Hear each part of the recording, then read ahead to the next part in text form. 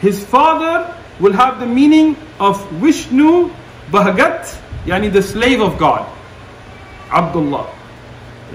This is a sad news for Muslims, very bad news. And that news is from Sheikh Uthman ibn Farooq.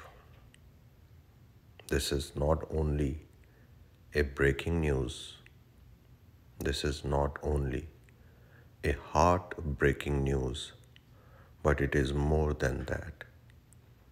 It is a heart attack news for Islam and Muslims. What you have just heard is that Allah is equal to Vishnu. Allah is the same like Vishnu.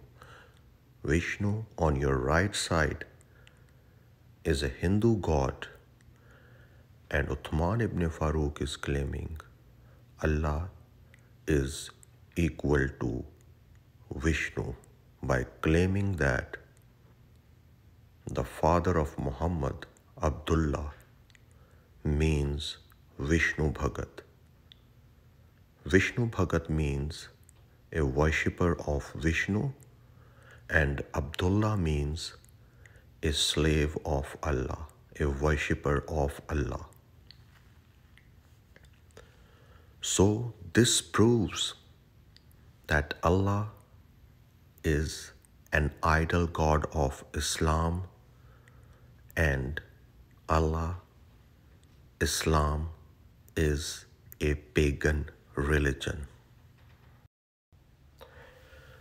Now Muslims, according to the deep knowledge of Shaykh Uthman ibn Farooq, you can say, La ilaha il Vishnu, Muhammad Rasul Vishnu. There is no God but Vishnu, and Muhammad is messenger of Vishnu.